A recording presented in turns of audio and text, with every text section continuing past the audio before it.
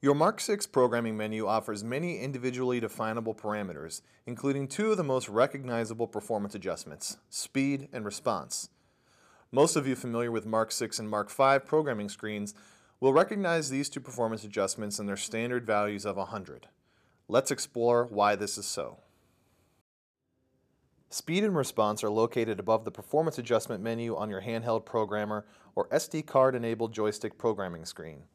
The standard values for speed and response are both 100 and can be adjusted using the up and down arrows on your handheld programmer.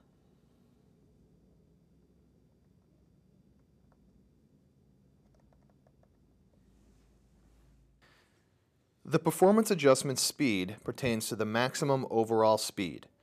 Any change to speed will affect all speed parameters in all drives, which includes forward, turning, and reverse speed.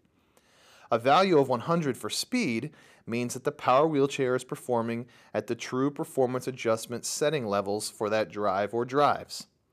Invacare recommends, and most wheelchair professionals agree, that speed should be kept at 100 and any adjustments to the speed of the power wheelchair are accomplished through forward, turning, and braking speed.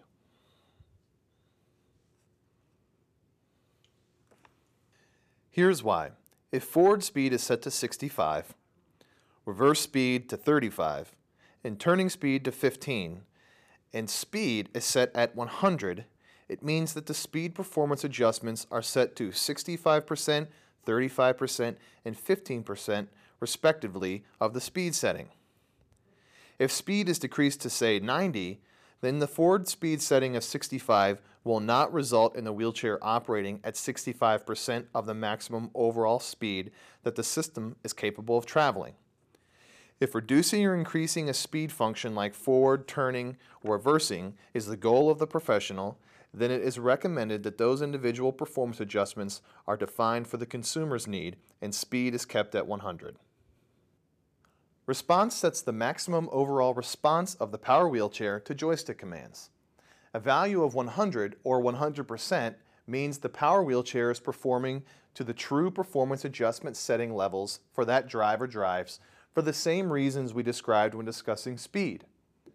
Response can be increased to as much as 200% for quicker joystick response or lowered for softened or delayed response to joystick commands. Any change to response will affect both tremor dampening and traction, two important performance adjustments covered in separate virtual tutor videos. A response setting of 100, however, is appropriate for most joystick drivers. But for joystick drivers that need increased responsiveness for more safety, balance, or have limited hand function, the response adjustment may be used. Thank you for watching this Mark 6 virtual tutor.